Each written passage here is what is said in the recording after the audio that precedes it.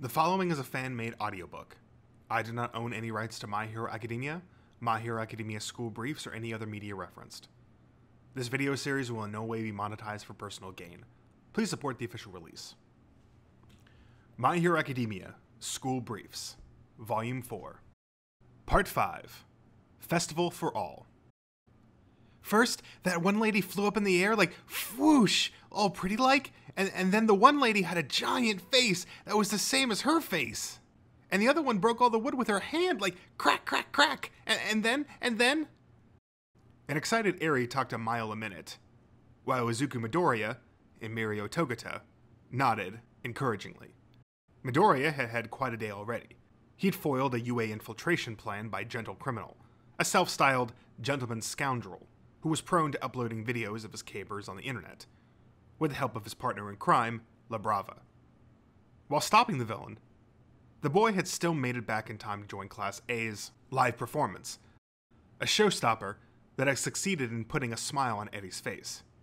Now that the beauty pageant was over, everyone was splitting up to enjoy the sights and sounds of the festival. Midoriya and Togata had promised to spend the day with Eri, and joining them was Ochaku Uraraka, Tsuyu Asui, and chaperone Shota Aizawa, all of whom had joined the coalition to rescue Eri in the first place. Everyone present knew how much pain Eri had endured before they'd plucked her from her circumstances, so a simple smile from the small girl was enough to warm their heart, and there was plenty more fun in store. "Where would you like to go next, Eri?" asked Izuku, spreading out the festival pamphlet. Dozens of themed stalls and attractions dotted the user-friendly map, prompting Eri to squint and furrow her brow. "Too many choices." "No prob," said Togata. "We'll just start walking, and if something catches your eye, give a shout." "Uh-huh," said the girl with a nod. "Here, Eri," said Midoriya, extending his hand. "Grab my hand so you don't get lost out there." It was a legitimate concern, given the hustle and bustle in the lane populated by food stalls, but Eri only stared at Midoriya's scarred hand. Sorry, my hand's a little scary, huh?" he said, convinced that the scars had frightened the girl. But before he could pull it back, Eri reached out, grabbed his hand with both of hers, and shook her head back and forth. "Not scary. It's a really nice hand that helped me," she muttered, catching Midoriya off guard. "Oh, glad to hear it," he said with a relieved smile that drew another smile from Eri. "And what? My hand's just gotta be all lonely over here on its own?" said Togata. "No way!" yelped Eri, grabbing Togata's hand and beaming at him. The two boys locked eyes, said, "Heave-ho!" and lifted Eri into the air as they started walking. "Whee!" cried Eri as she bounced along, thrilled to be hand in hand with her two favorite heroes in the whole wide world. "Aw, they look like a family," remarked Uraraka, watching the trio from behind. "Like two older brothers and their much younger sister, Ribbit," said Asui. Walking alongside the two girls, Aizawa's expression relaxed ever so slightly. It had been an uphill battle to hold the school festival at all this year. If UA were attacked again during the big event, society would lose even more faith in heroes. Faith that was already on shaky ground, in light of All Might's official retirement.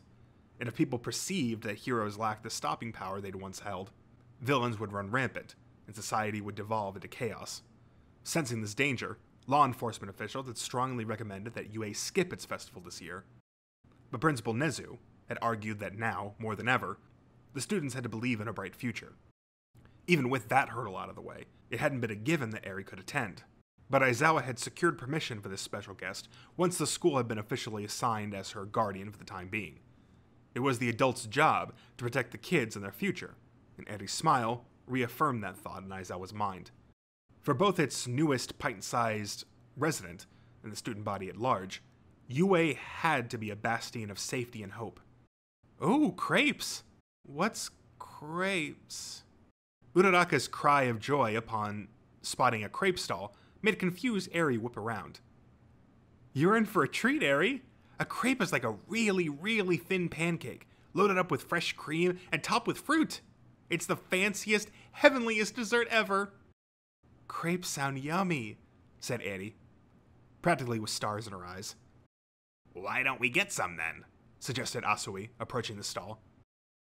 The menu of plastic sample items displayed standard toppings like banana, peach, tangerine, and chocolate, But Eddie stared and timidly asked, "Is there one with apples?"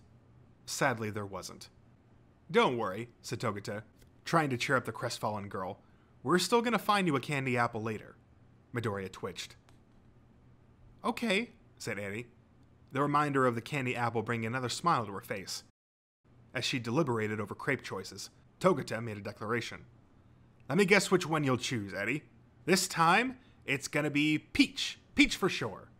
"No, tangerine." "That was my next guess. Hang on, you got something against peaches or what?" After much deliberation of her own, Uraraka chose chocolate, and Asui went for banana. "So sweet and yummy," said Eddie as she nibbled, her eyes closed in pure joy. Everyone felt their hearts grow a few sizes again. After eating their crepes, the gang entered the school. A live setup event caught Togata's eye, and amid all the hubbub, Midoriya saw something that got his attention too. A hero quiz competition? And the prize is a board signed by all the pro hero teachers in UA? The event was put together by some other class, and surely enough, the grand prize was a board covered in hero autographs, starting with All Might himself. Even Aizawa signed his Eraserhead. Seeing this stunned Midoriya's jaw drop, Aizawa said, "It's just some autographs." "Just autographs? You take that back, Sensei," said Midoriya, with an indignant snort, ever the hero fanboy. "This is a rare, one-of-a-kind collectible, featuring autographs from both All Might and Eraser Hero Eraserhead, who rarely shows his face. And look, Present Mike, Vlad King, Midnight, 13, Cement Toss, Ectoplasm, Snipe, Power Loader, and Recovery Girl. Why, I've never even seen an autograph collection like this in Heroes Monthly." "Uh-huh, sure," said Aizawa, deftly deflecting Midoriya's enthusiasm. "But I show my face every day of the week." To Midoriya, there was apparently some sort of subtle, nuanced difference between Aizawa Sensei, the homeroom teacher, and Eraserhead, the hero, whether the man himself understood it or not. "Hey, they're still accepting entrants for the quiz," said Uraraka. But, stammered Midoriya.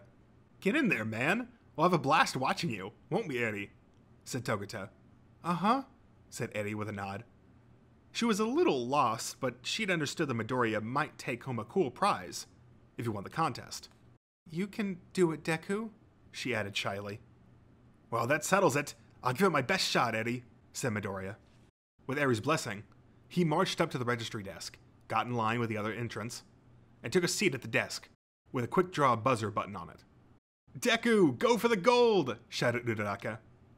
"You've got this, Midoriya. Ribbit," said Asui. The student, serving as quizmaster, emerged to cheers from the audience. Once the excitement died down, the quiz began. "Question 1, said the quizmaster. "Kamui Woods is a rising young star of the hero world. During his debut, what did he..." Midoriya's button lit up with a ding ding. "He captured a gang of bank robbers with his preemptive binding lacquered chain prison." Midoriya of Class 1A, you are correct. Moving on, question 2. Flame Hero Endeavor's favorite food is... Ding ding. Kuzumochi. Correct again. The other contestants hadn't stood a chance against Midoriya's encyclopedic knowledge and lightning-fast reflexes, and the crowd erupted in cheers. Question 8. What does Present Mike call the devoted listeners of a show? Put your hands up radio. Ding ding. Mikeys. Question 14. Just after her debut, the commercial that sent Mountain Lady's popularity skyrocketing was for... Ding ding. Lady Hair Shampoo and Conditioner, and the tagline was, for beautiful shiny hair. Question 25. In Laundry Hero Wash's commercial, what does he... Ding ding! Wash-a-sha-sha-sha-sha-sha, and he says it 5 times total. Heading straight for victory, the unrivaled Midoriya was giving off an unusual aura. With bloodshot eyes and a tingle of bloodlust in his voice, he sat stone still except to slap the buzzer for every single question without fail, with laser precision and focus. The audience couldn't help but shudder in mild horror. Not exactly a good role model, said Togata with a straight face as he shielded Eri's eyes from the ghastly sight.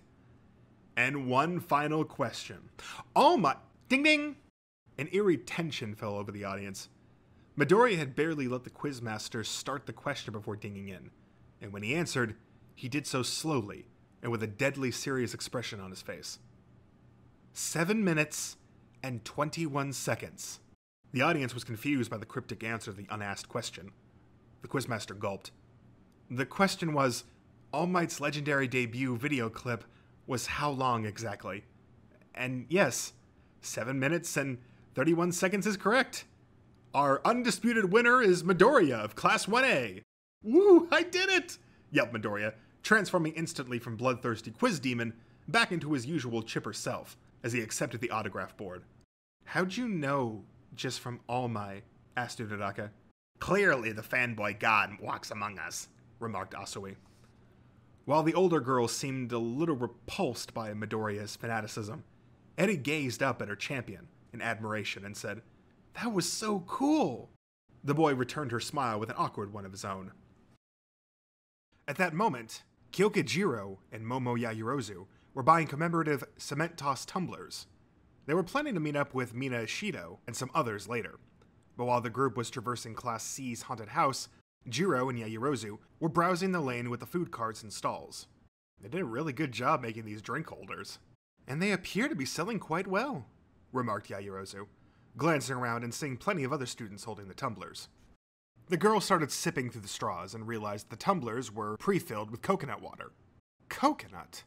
What's the connection between cement toss sensei and coconuts? Asked Yaoyorozu. None that I can tell. Still, the slightly sweet drink brought smiles to their faces.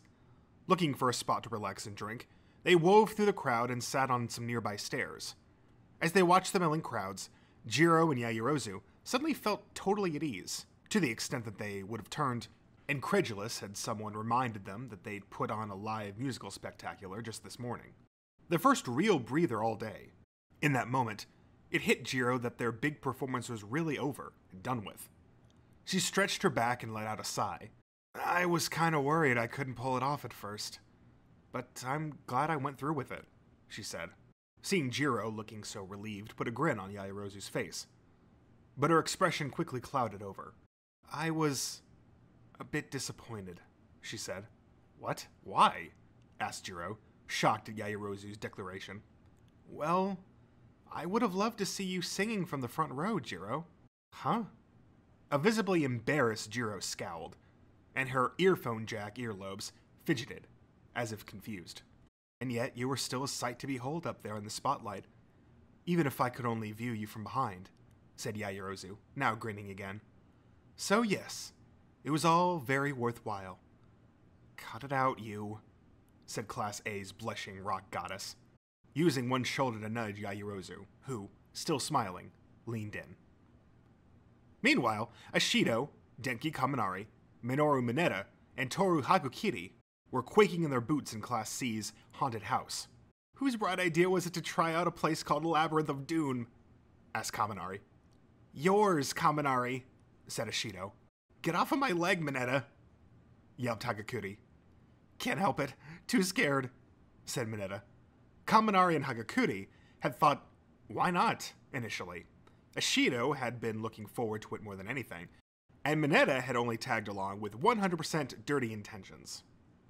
However, his big mistake was underestimating how spooky a haunted house put together by amateurs could be. The backstory was that this old house had seen its resident family slaughtered, in a grisly fashion, 50 years back, and Class C had spared no attention to realistic details. The floorboards creaked as visitors walked through. The mountains of smoke and cobwebs spoke to the house's decrepit state. Even the crude crayon drawings on the wall, which might have come off as adorable in any other setting, took on an ominous feel. Yet even half a century later, only the eldest son's body remains missing. Though the house stands vacant, neighbors claim they can feel an unearthly presence emanating from its walls. Upon hearing the weighty narration at the start of the experience, the 4 members of Class A, not yet scared out of their wits, had been mildly impressed. But then came the falling axe, and the door slightly ajar, behind which someone or something was peering, and the grandfather clock that wailed like a baby, and the red, infant-sized handprints staining the corridor that gradually traveled up the walls until they filled every surface. By that point, the group was trembling, and any pervy thoughts in Mineta's mind had been cleanly replaced by pure, unfiltered terror. After Hagakuri ripped the clinging Mineta off of herself, he scrambled over to Kaminari and held on to his friend's leg for dear life. What do you say we throw in the towel? Suggested Mineta. How exactly? Said Kaminari. Walk back down the hall in reverse? That'd be just as scary. Hitoshi Shinso was eavesdropping on the terrified group from up in the ceiling crawl space. Shinso, those Class A's kids are coming your way. Scare the pants off them, okay? Roger that, said Shinso with a wry grin, ready to play the part of the murdered son. His classmates were observing from behind the scenes, feeding timed cues to the jump scare actors via walkie-talkies. Nearby, the one in charge of dripping blood from the ceiling gave Shinso a thumbs up before setting about his own task. Drip? Huh? Is that blood? Drip, drip, drip, drip. Why's the blood raining down on us? Said Mineta. Drip, drip, drip, drip, drip, drip, drip, drip, drip, drip, drip, drip, drip, drip, drip.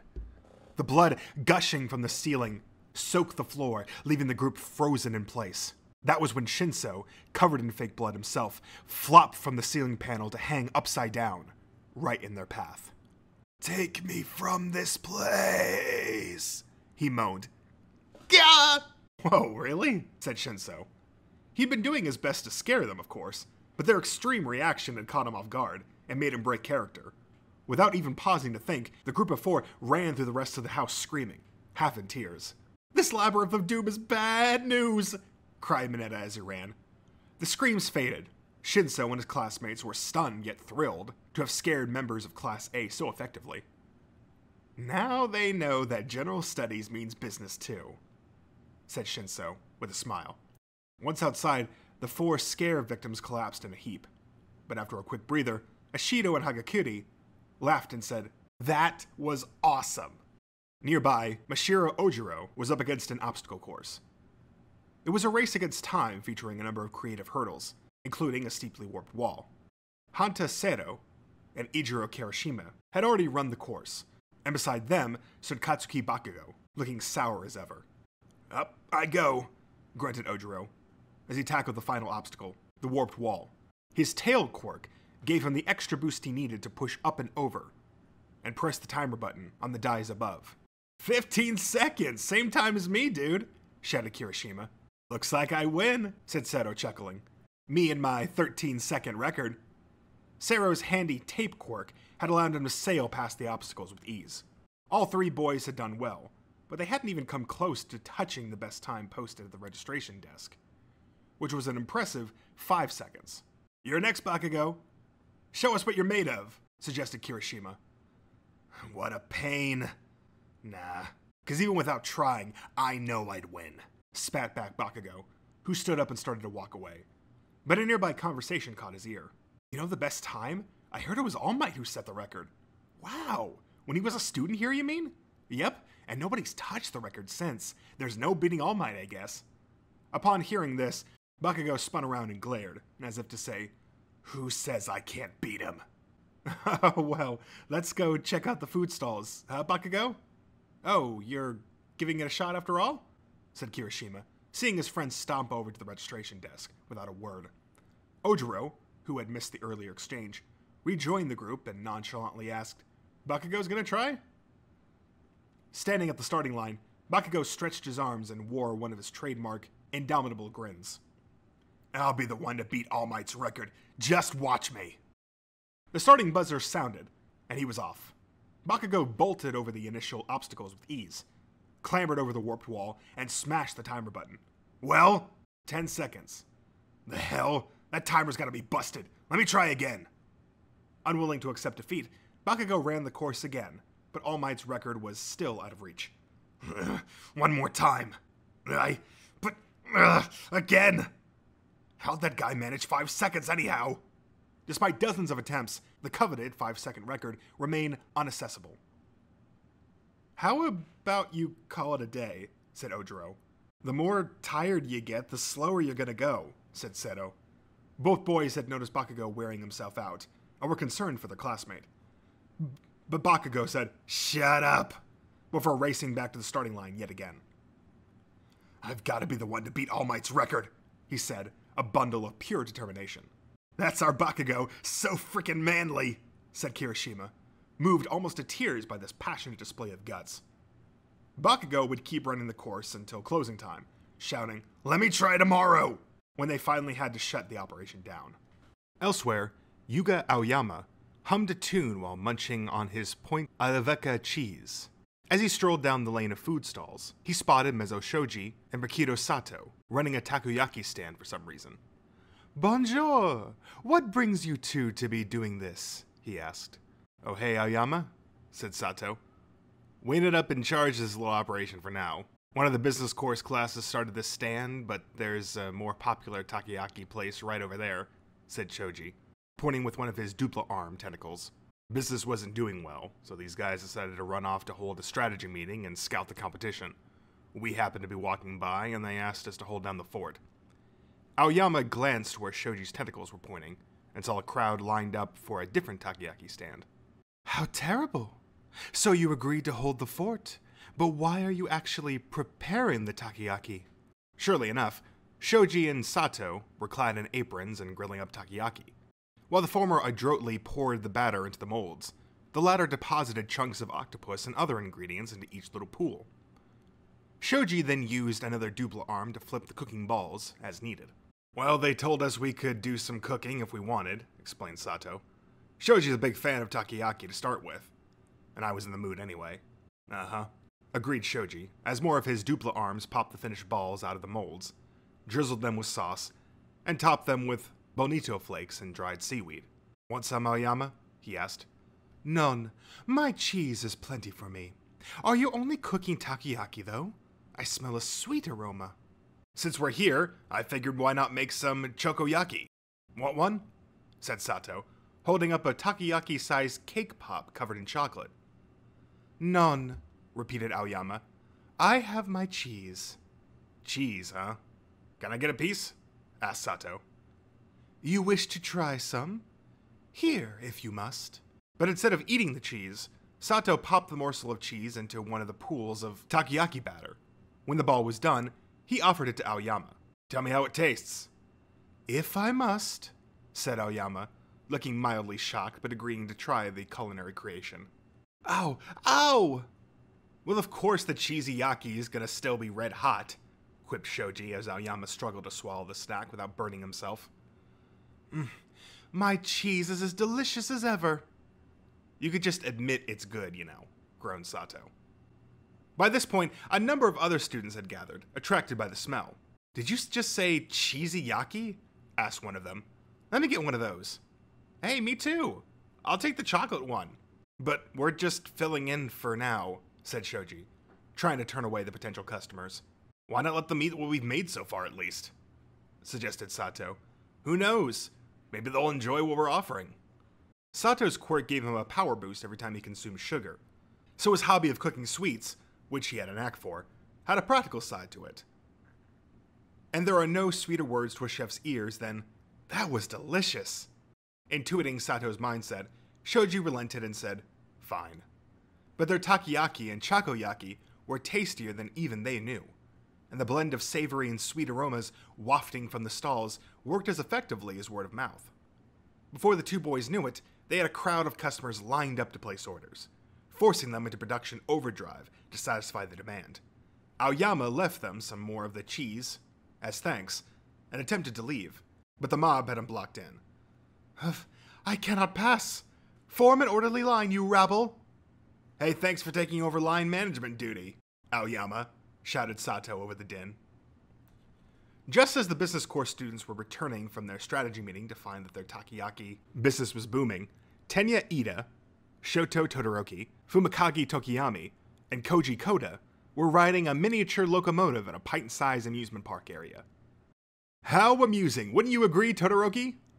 "Sure. Feeling kinda cramped, though," said Todoroki, which made sense since the attractions were typically rented out for children's events. Beside the train, there was also an incredibly short roller coaster and a panda-themed ride that might have been plucked from the roof of an old department store. Ida, who tackled even amusement in a serious way, was determined to enjoy every attraction available. "Wonderful! Let's take photographs over there next," he declared, pointing to a novelty photo board with holes cut out over an image of the UA school building and President Nezo's face. Which cutout would you prefer, Todoroki? Our fair school or our esteemed principal? Asked Ida. Does it really matter? Groaned Todoroki. I suppose not, but since I'm taller, I will assume the role of the school. Ida and Todoroki stuck their faces through the panel while Tokiyami used their phones to snap a few pictures. Now I will take photos for Tokiyama and Koda, said Ida. No, thank you. No, thank you, said Tokiyami, but Dark Shadow had other ideas. I want a picture, it cried. Koda put his face through the school hole, and Dark Shadow became Principal Shadow, while Tokiyami stood to the side, looking awkward. For Tokiyami, being in proximity of the entire ridiculous affair was nearly as embarrassing as actually sticking his face through the panel. Fumikage, I want to drink that, whined Dark Shadow, noticing students carrying the cement toss novelty tumblers. It was a fair request. They'd worked up a thirst in the course of running around from one kiddie attraction to another.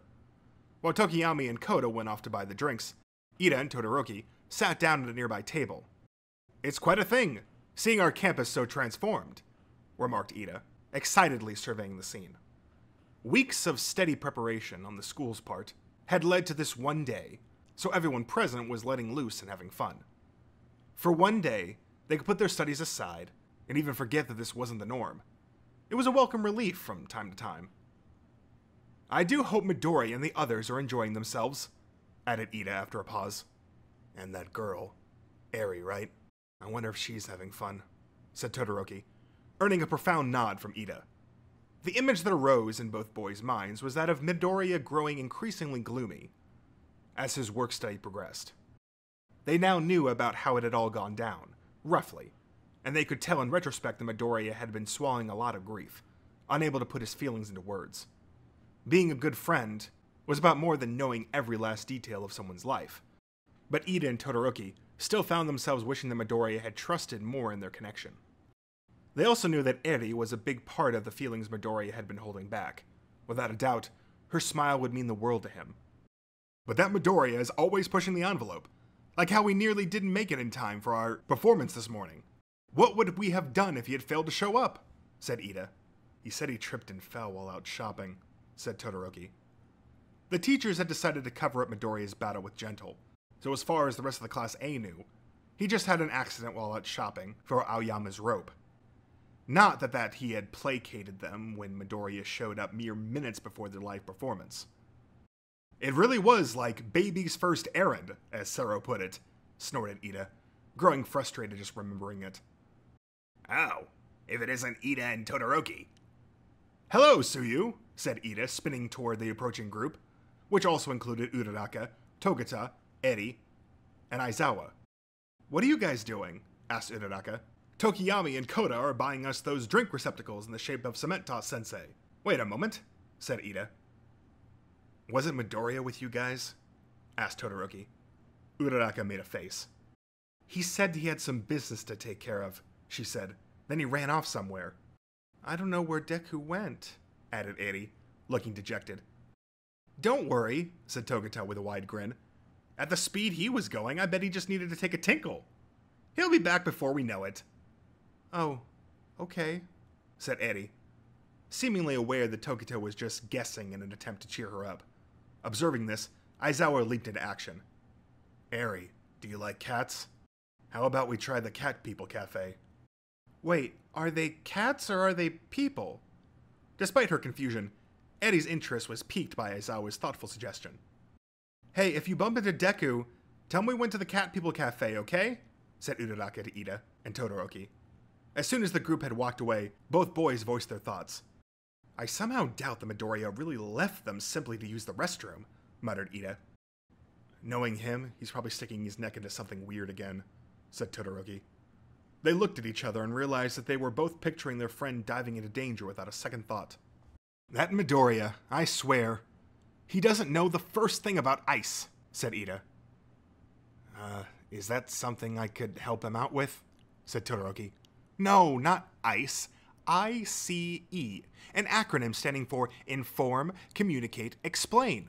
When he dashes off without informing us where he'll be, communicating with us along the way, or explaining what's happening, naturally, we're prone to worrying. Like in this instance, baby's first errand indeed, He just forgets when he's in a hurry, said Todoroki.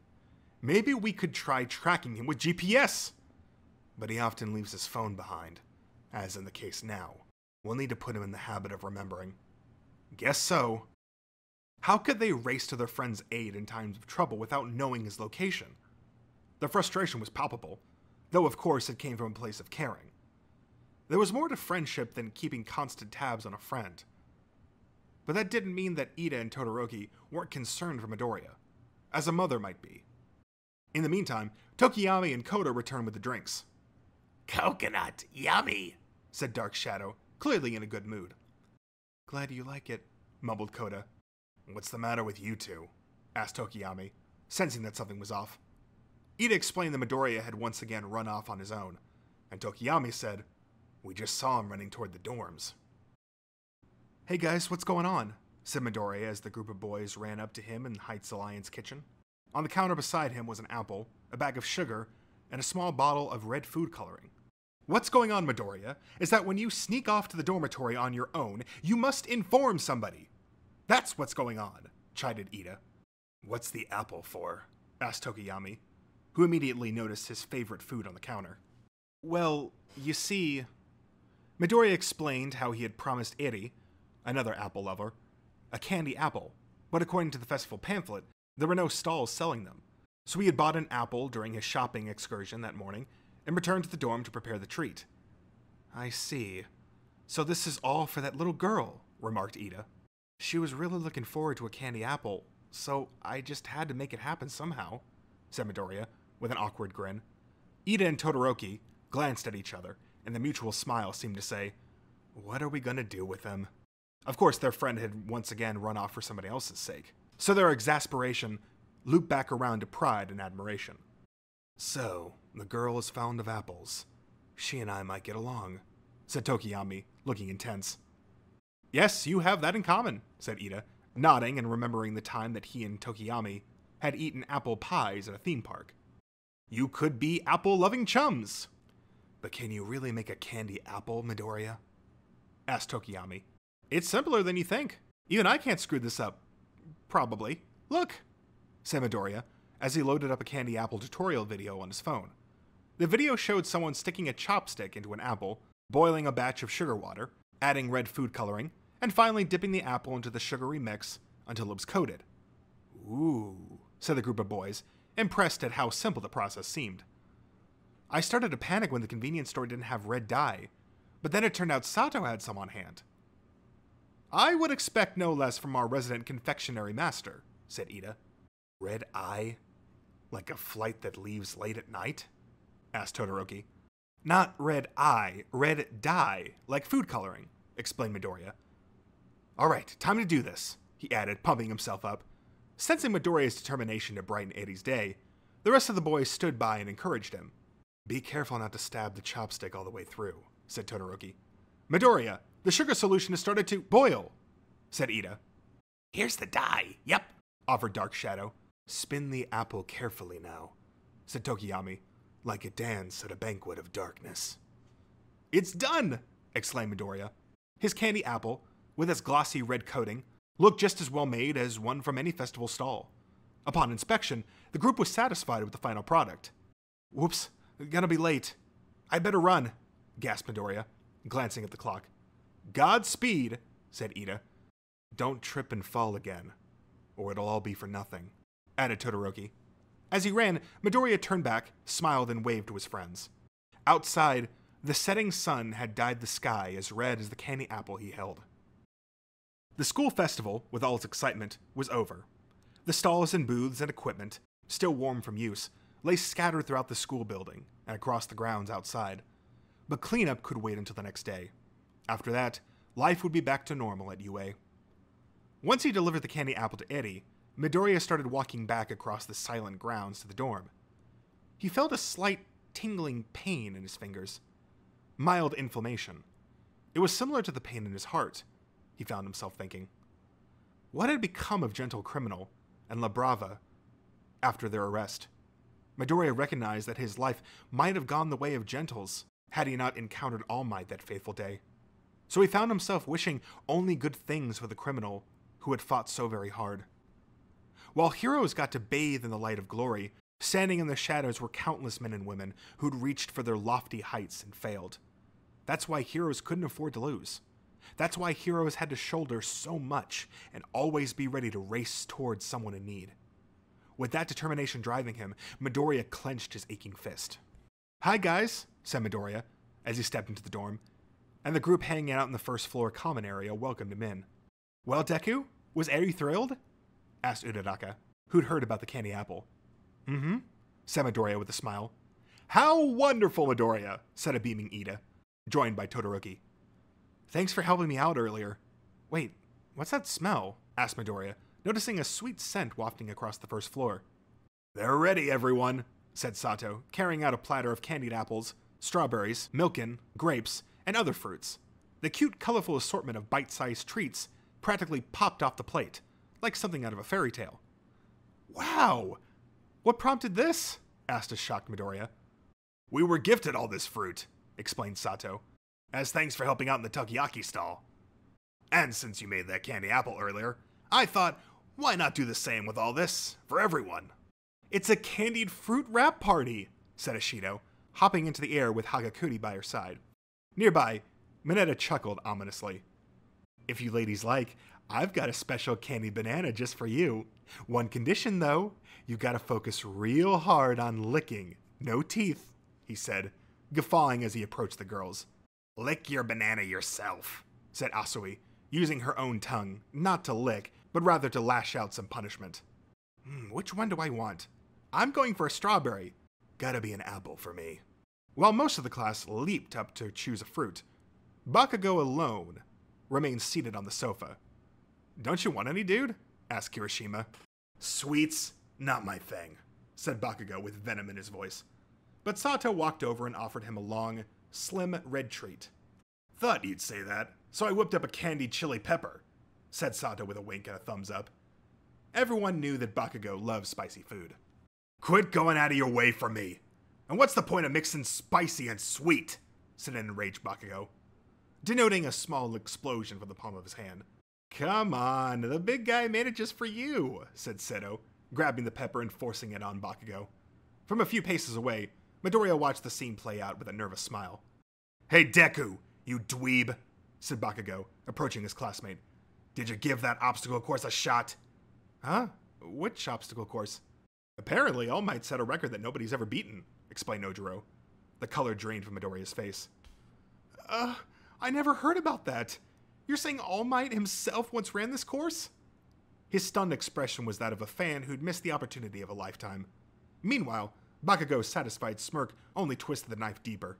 "Bakugo challenged it over and over and over all day, but he still couldn't beat All Might's record," said Kirishima, looking disappointed.